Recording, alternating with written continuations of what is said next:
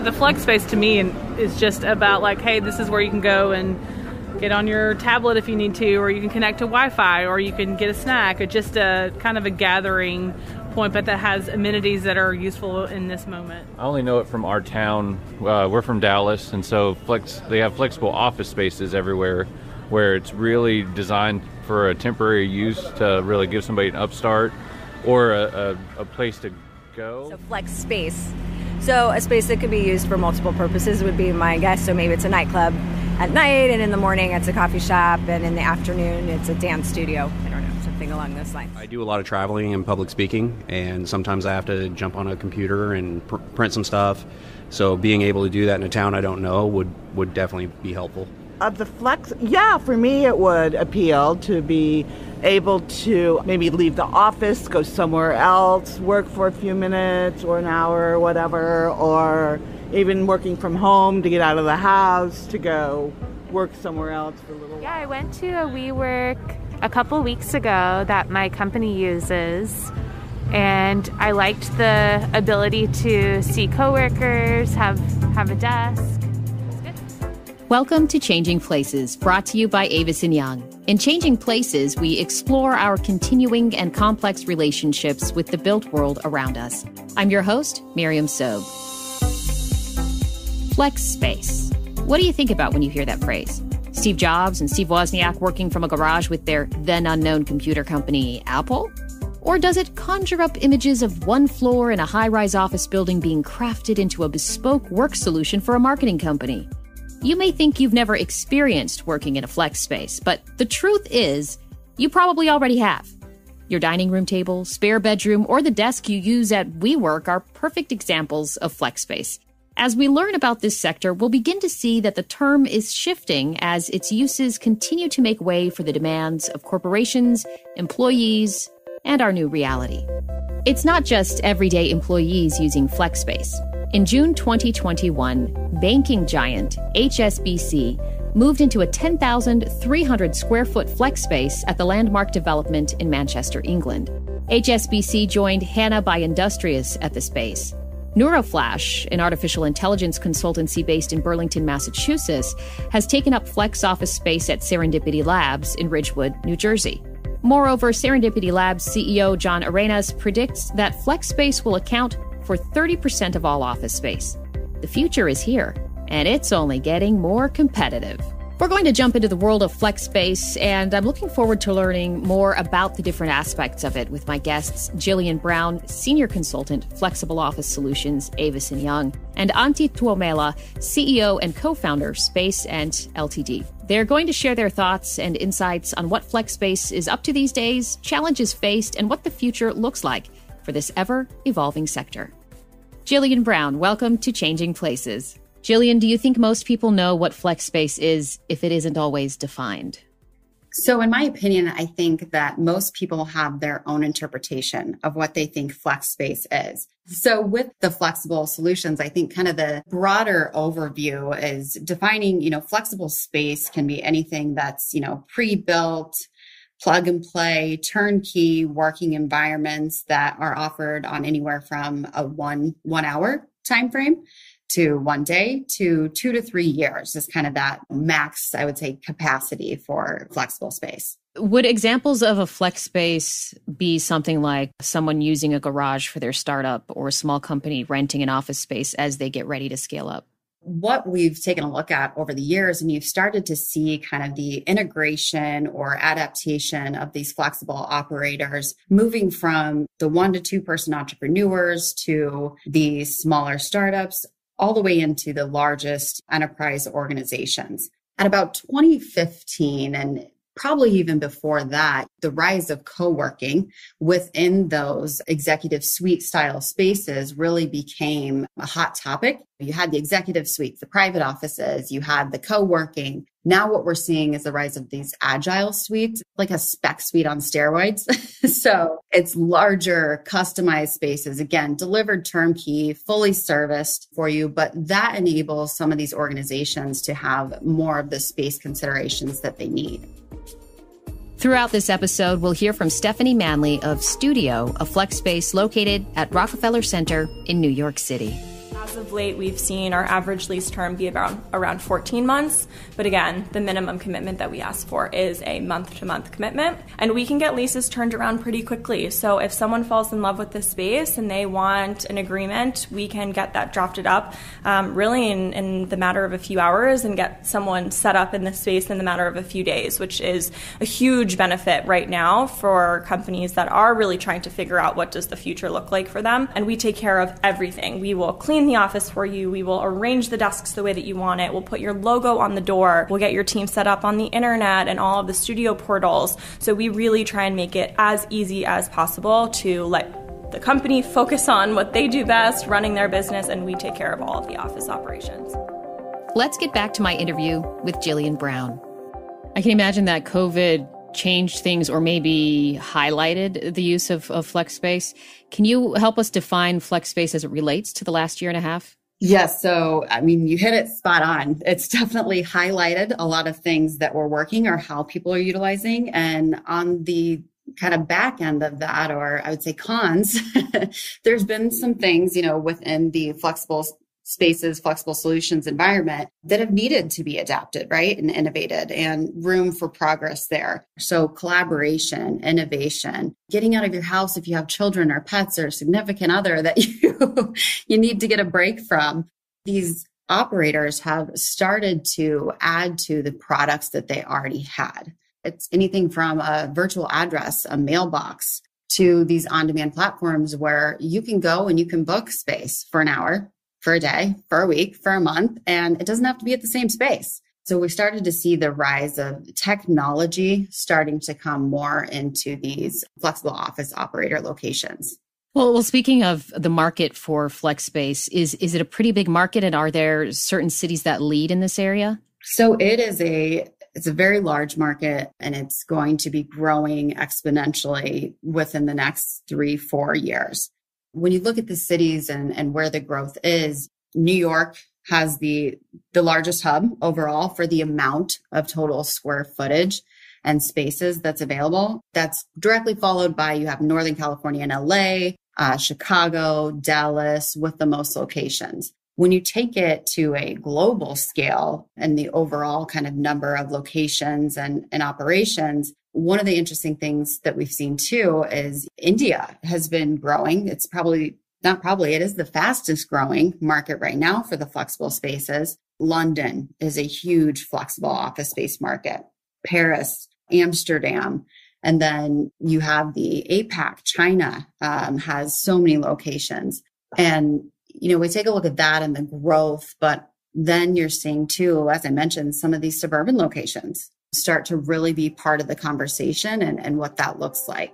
When it comes to having a flex space, it sounds like being able to create a space for your company as needed can be freeing, but I would assume it may also be a little stressful. Are there certain considerations that go into using a flex space, whether you're a small advertising agency or a big company like LinkedIn? There are a ton of considerations. Once the pandemic hit and shelter in place orders and work from home were put into effect, a lot of organizations had to make very reactive decisions and implementations on how their workers were able to work remotely. So now that they've had a taste of it, we're able to be productive and still kind of wanting that optionality. It's created a lot of questions internally for organizations that they need to answer for themselves. Over 80% of U.S. companies said that their long-term real estate strategy would include flexible and co-working spaces in the future. Now we're seeing anywhere from 30, 40, up to 80% of organizations' real estate shifting over into the flexible office environment. So reasons that they're doing this, I always say, you got to figure out your why first. So then we can create and customize, what is that right flexible solution for you? If you're entering a new market, flexible space is a great option. If you need just a short-term solution for your current workforce, because candidly, you don't know what you're going to do in 6 months, 1 year, 2 years. A lot of times the answer is 2 to 3 days when you're looking at the overall cost containment and strategy within that. There's not the data on that to know what this will actually look like in implementation. And now here's more from Stephanie Manley of Studio.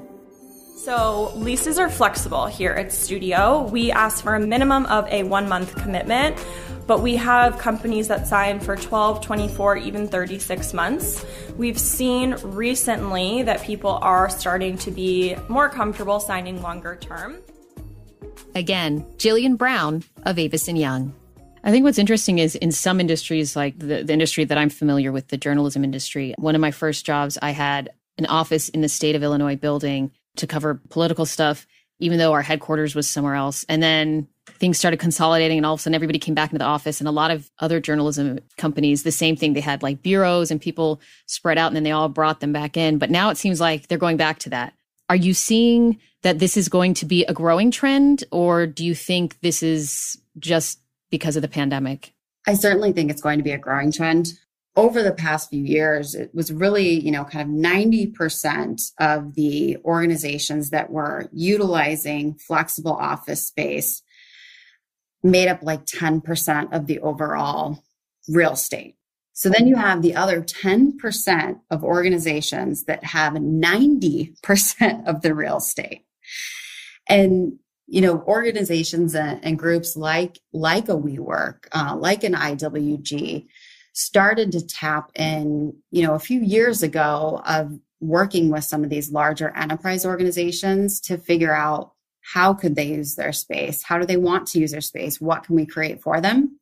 And that is a continuing growth pattern that we're seeing. So it's not just for the 1 to 2 person teams, the SMEs, it's for your larger enterprise organizations as well. Who would you say the biggest players are in flex space when it comes to providers and tenants? Are we talking about big corporations, government agencies? Certainly your biggest ones in terms of number of locations and overall square footage are IWG, which is Regus, Spaces, Signature. That's kind of all under that umbrella. You have other large operators.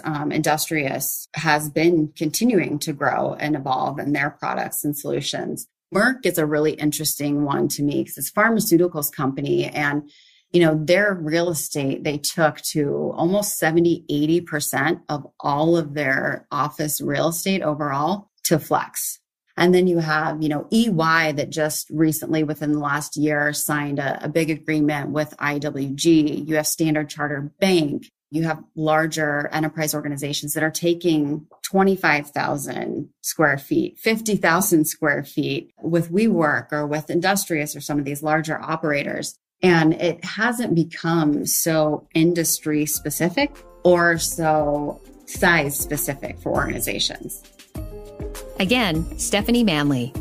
We are seeing requirements for anywhere from 1 desk all the way to 80 to 100 desks. They're all on some level evaluating flex office space and therefore evaluating studio. So the size of the companies that we're seeing interest from really varies. Here specifically at 1230 Avenue of the Americas, we actually have a lot of medium sized to, a little bit larger sized international companies. We are seeing a lot of folks come from the UK and want to set up a US presence here. So a handful of our larger groups do actually fall into that category. Well, Jillian, as we begin to wrap up, are there any specific things you're seeing in the years ahead when it comes to flex space trends, things that are good or bad? So I think you'll continue to see the disruption in this industry. And I think that's a good thing, the disruption and the collaboration. So you'll continue to see the interest and occupancy of some of these pre-built spaces. Again, what I said was agile suite, which are larger, more customized spaces specific for users, and the utilization and implementation of the on-demand solutions that support those. Another thing that we're seeing a lot of is owner-operated platforms. We're seeing a lot of owners get engaged with the flexible office solutions, and that can be on their own. It can be on a white labeled solution with various different partners to support that, or it can be, directly bringing in an operator on that side. The last one that I'll say is data. In the past, there just hasn't been a lot of data there as far as how are employees actually utilizing the space? How are they utilizing the flexible office spaces? What types of spaces are they using when they are coming in? And that is something that, again, is starting to become more transparent and the ability to utilize that. So I think that will continue to evolve what we're seeing from the overall flexible market. And that is one point that you actually hit on that I missed, is you are starting to see the rise of that where it's very user specific or group specific spaces. So anything from, again, recording studios to artist spaces, to gender specific, to more accelerators, to hacker spaces, ghost kitchens. You're starting to see a lot of these flexible spaces really cater towards a specific niche group. Thank you for your time, Jillian. In just a moment, I'll be joined by Antti Tuomela, CEO and co-founder SpaceEnt Ltd., an experienced real estate and business development professional from Helsinki. But first, a quick reminder. You're listening to Changing Places, brought to you by Avison Young, a show that continues to explore and question our complex relationship with the built world around us. My name is Miriam Sobe. If you like what you're hearing, I encourage you to tell your friends about us. Or, hey, maybe leave us a quick review. We'd love to hear from you. Does the thought of working closer to home in a flex space for your company sound appealing to you? No need to get dressed and commute across town. You could just walk down the block to a local coffee shop. Are you already searching the internet for a spare flex office space for your startup? Or maybe you're perfectly fine with traditional spaces. Either way, it's thrilling to know that there really are no limits to how we use workspaces or adapt them to suit our needs. Stay tuned for the next part, and just a reminder, Changing Places is a podcast brought to you by Avison Young that continues to explore and question our complex relationship with the built world around us. I'm your host, Miriam Sobe, and I hope you're liking the show so far. If so, please share us with your friends. Before we begin our interview with Antti Tuomela, let's head to Studio, a flex space located at Rockefeller Center in New York City, with Stephanie Manley.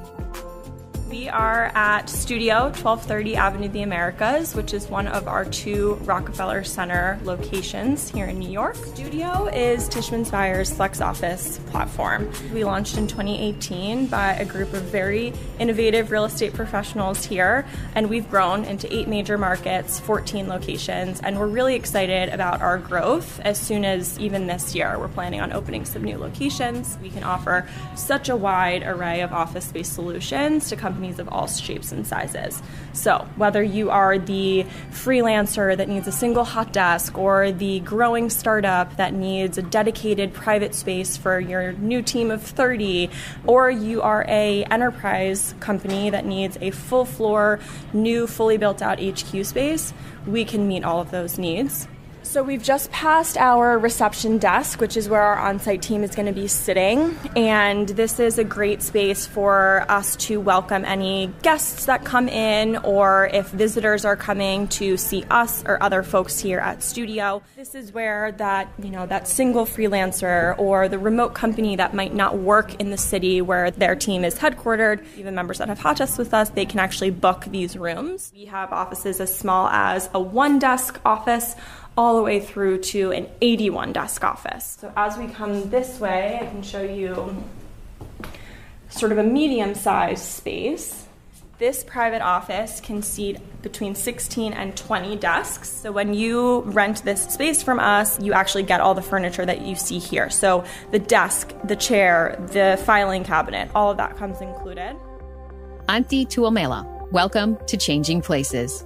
Antti, I think for a long time, people, and especially startups, have worked from home, or if we think of companies like Apple, they started in a garage because commercial office rent and leases were really expensive. It sounds like flex space allows those who may have been shut out of the traditional office space leasing market an entry point.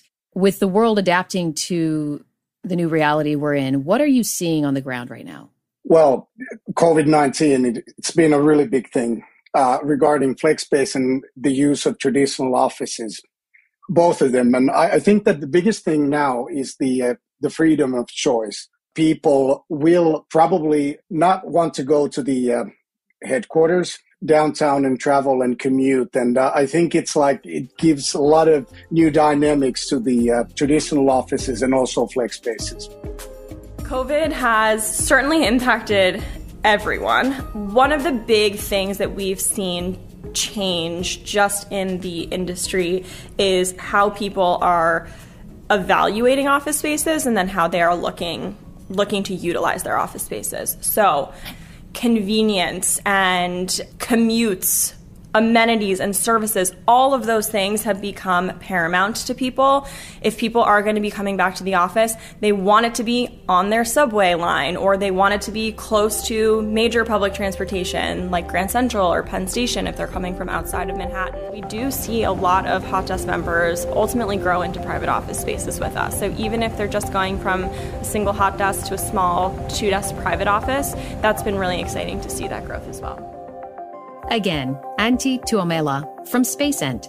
Who would you say are the main customers for flex space right now? I would say traditionally they used to be like startups and so on, and just like starting companies, but I think has become like mainstream thing, especially those flex spaces that are located in different places other than city centers and so on, because corporations are really looking for flexibility at the moment. Where do you find flex spaces? I feel like now they're pretty much could be anywhere. Anyone can just change their space and say it's a flex space, but is it usually in city centers or out in the suburbs where a lot of workers live? Yeah, well, historically, they've been in city centers, in business districts where people work and where the clients are at, and people used to travel and so on. But of course, there's a lot of demand nowadays for suburban flex spaces. People are working from home few days a week and so on. So there is a need closer to homes, which means mostly like suburbs.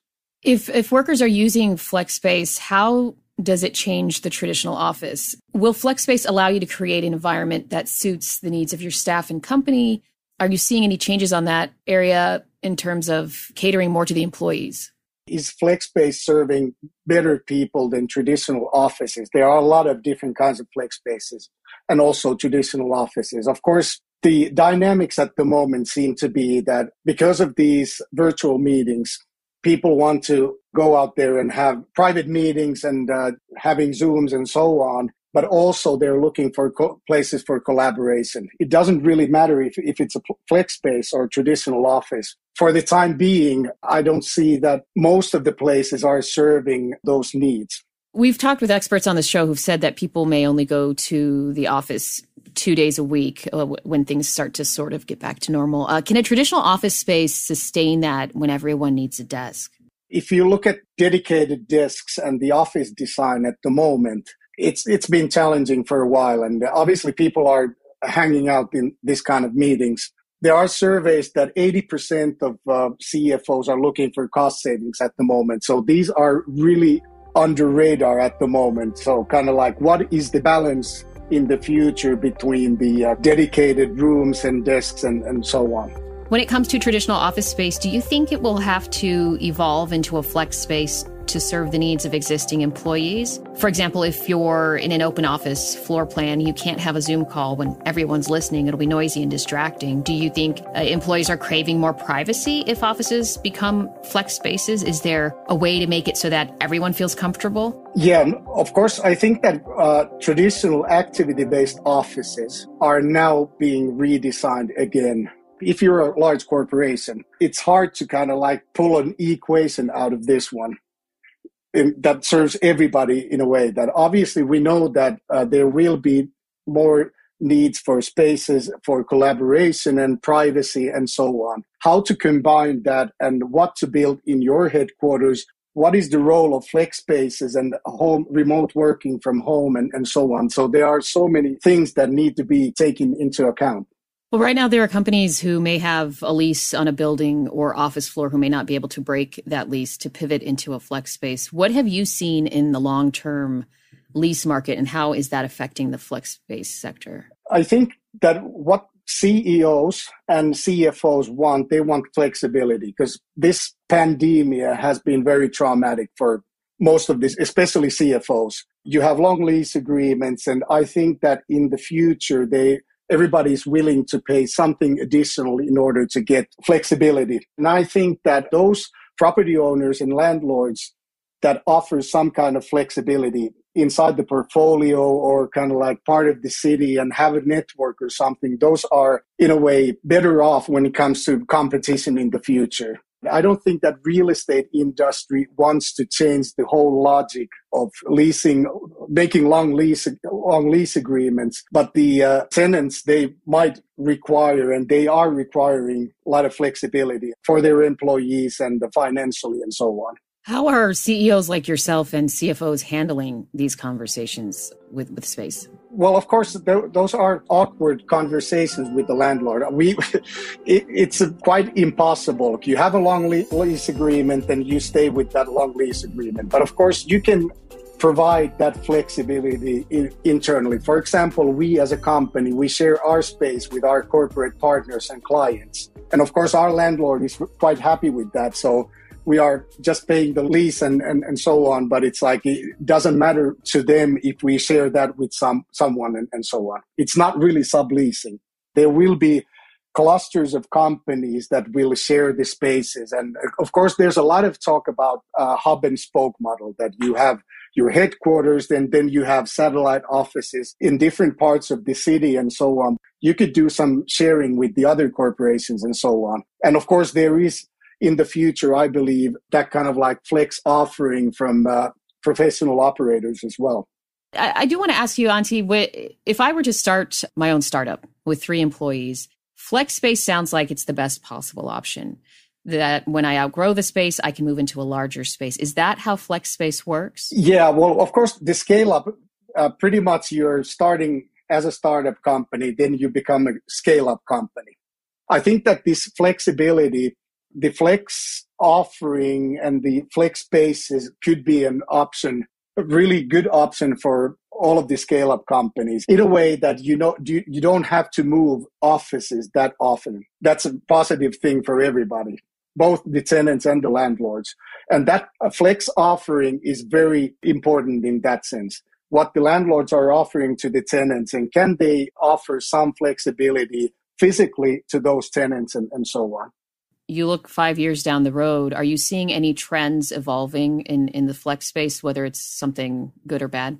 First thing, bad thing, I would say that this psychological aspect of virtual meetings, it's not sustainable. People will go crazy after a long time, and there will be a lot of HR issues. So there needs to be some kind of like a balance, and spaces are needed.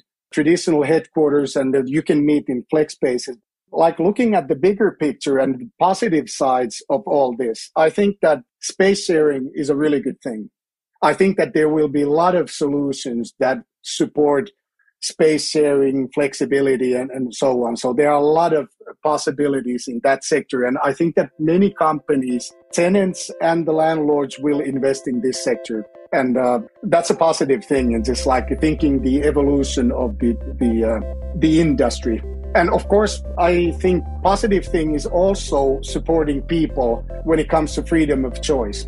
People have different situations in life and people live in different places, and that kind of like flex spaces and space sharing is a nice opportunity to actually help people to balance their social life and work life and so on. Thank you for your time, Antti. I'd like to thank Jillian Brown and Antti Tuomela for breaking down the flex space sector. I'm ready to find my own flex space outside of my apartment. Bye, everyone. Oh, wait, hold on. Join us next time as we leave the comfort of flex spaces and explore the world of data centers. They touch every part of modern life, whether you're aware of it or not. I'm Miriam Sobe, and this is Changing Places, brought to you by Avis & Young. Thanks for listening. See places changing and evolving in your neighborhood? Share your evolving spaces with us on social media using the hashtag #ChangingPlacesPodcast. I'm Miriam Sobe, and this is Changing Places.